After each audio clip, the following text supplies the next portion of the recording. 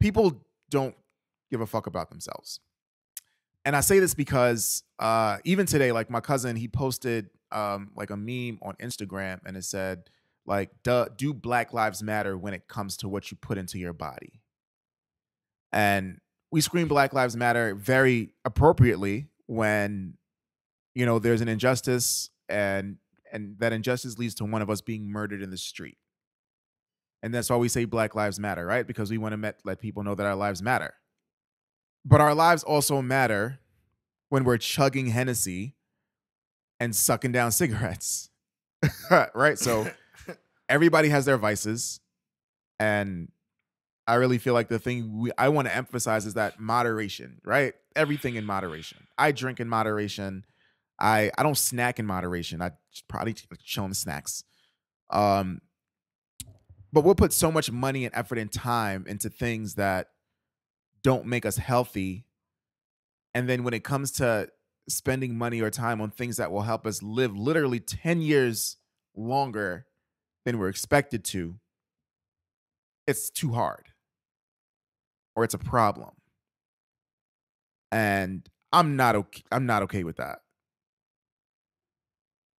I feel like at the beginning, I'm sorry to cut you. I feel like at the beginning, even at the of COVID, like I can use you as an example. Like you realized I got to get healthier, and it's not comfortable. Like it hurts to get healthier. Like you're breathing hard, you're sore, like it hurts, right?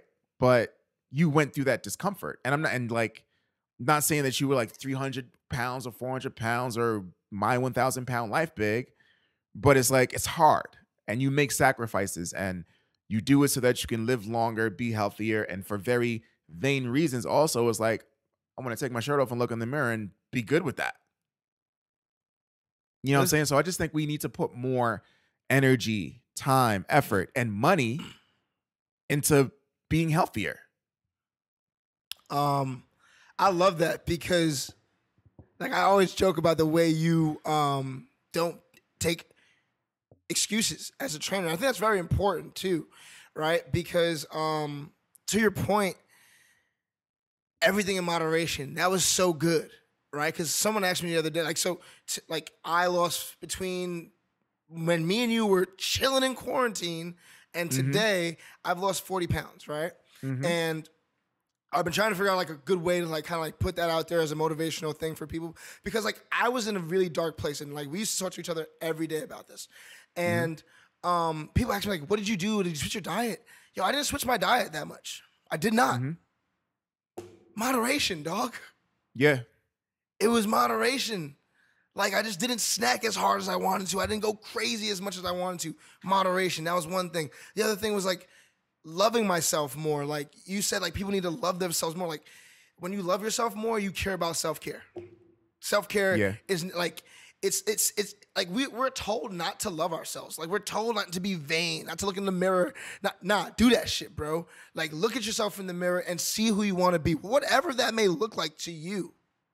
But be comfortable with that. Be healthy. Love yourself more, and take the time to put that into your schedule. So I like that you touched on that because I think that's like really like it starts with self-love. You gotta do things in moderation. And you have to do things for yourself, dog. Like you have to like do things of physical activity for yourself, whatever it is that you like. It's not going to be comfortable sometimes. It was uncomfortable for me. I hated it. I was slower than I used to be. I wasn't as quick as I used to be. I didn't look the way I wanted to look. But you posted a 15-minute 2 miles the other day? Listen, man, when I was starting that shit was crazy. You know what I'm saying? But like it's about, thank you first of all. But like, yeah, it's about like I was at a place right where I was running 2 miles in 18 minutes, and I wanted to be at a place where I used to be. I'm still running 2 miles in 18 minutes. And that's good for me. No, but I won't run more than 2 miles. That's really the truth about me and 2 miles. Like you know that. Like after it's a mental 2 miles, thing for you too. It's a mental thing. But after 2 miles, I'm good for shit. But love yourself more, man, peeps. That's really the goal, man. You said it beautifully, dog. For real. I just think we got to just like the things that we like spend money on, the destructive things that we spend money on to put into our bodies or to do to our bodies. Like we'll go to the club and spend $500 on a bottle, but then like that that $200 for a trainer or a few sessions or to join a gym is too much when one is going to make you live literally 10 years longer and one is going to kill you in 10 years. Like it's Proven fact. It's just like a really like big fact, right? And then, you know, we do get to the point sometimes of being deconditioned where it's like really uncomfortable to move. And it's like, you know what's going to get you comfortable moving? Moving, man. You know what I'm saying? Like just being active. Just being active. Just do it. Anything. A walk, a jog. You don't have to. And I think like social media and even some of the shit I post, because like I post workout shit that you also that is post like your shirt off, and I was tired of that because I couldn't take my shirt off, and I was like, well, that's whack. Well, we can't like feed into that. And like one thing you said is like look at yourself in the mirror, like track your progress, like be proud of yourself for your like small victories that turn into big victories. You know what I'm saying? And unfortunately, we are so conditioned by social media to compare ourselves to everybody and everything on social media. The hard work is never on social media, only the finished product. So we see a before and after picture of somebody that was 300 pounds and now they're 150. And it's like, we see the picture and it's like, oh no, that would take too long. That's too hard. There's a woman that trains. That's what you think, right? There's a woman that trains at my gym and she was 315 pounds. And she's 150 pounds right now. Salute, man. And it wasn't easy. It took a long time. And it's mental too also, right? Because like we're not just putting our energy into like physical well-being, but mental well-being also. Like she saw a therapist. Because you're 315 pounds, most people don't love themselves at 315 pounds. To actually do the work, you have to start working on loving yourself. Because after that, if you don't do the work of loving yourself at 150 pounds, you still won't love yourself. Yeah.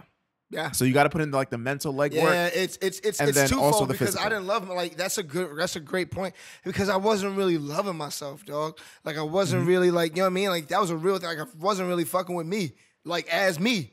You know what I'm saying? Yeah. Because of the way I looked, because of the way I felt. So like I had to, before I even lost the weight, like really just figure out like, yo, like, what's up, bro? Talk to me, man. Like, yeah. You know what I mean? But that's a real thing you have to do. Because then you have that conversation. You're like, well, yo, honestly, I don't really feel that good because I don't look that good. And like you tell yourself, like, yo, fam, bring that ass to the track. And you know what I mean? But like, it was a conversation with me and myself that like, yo, I love you a lot, and like, you don't look as good as you want to look. So let's get you right. Yeah, it's a mental thing, it's a physical thing.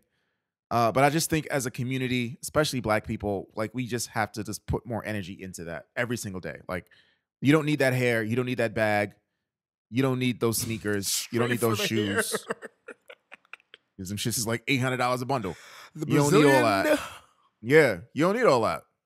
You like the hair that you buy is gonna be on your head and do nothing for you. Like it might like mask some of the issues of insecurities you have when it comes to appearance, but you're still gonna be unhealthy. You're still gonna be deconditioned, and like I feel like that needs to be the focus. Yeah, absolutely. Well said, man. I think that's really good going into the new year because honestly, a lot of people start with like, oh, I want to lose. Yeah, but it start like losing is cool, my man. But like loving yourself really is really what gets you going.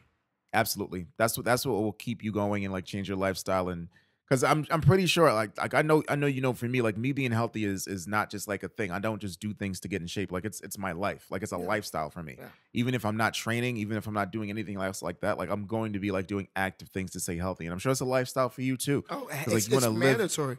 In Miami, live as long as you can. Yeah, as long as I can. Absolutely, as fit as I can. Indeed. Shout out to absolutely. So